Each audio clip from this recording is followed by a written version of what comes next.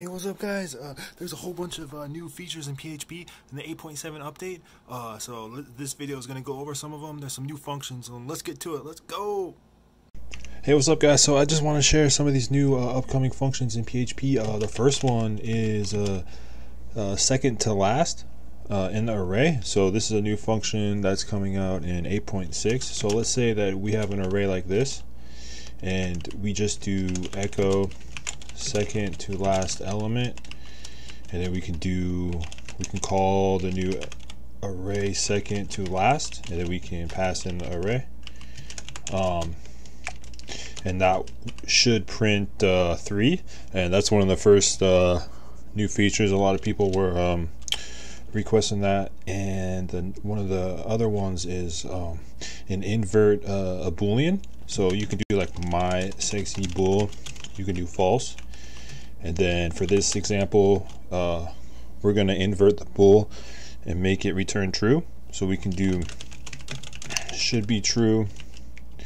Then we can do bool invert my sexy bool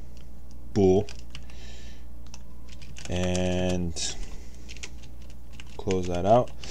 So that one's really cool as well. And the final one I want to let everybody know is the P-word URL checker. So this one is like a built-in feature that has a huge blacklist of all these like really bad P-word URLs that PHP will check on the back end. So it would like be really good spam filtering technique. But so you go is a bad P-word website, and then all you have to do is call I can't type, sorry. All you have to do is call PORN URL checker, and then you can put in like any website that is bad, and it will return true if it's a P-word website or not. So that's a really great feature that should help combat spam.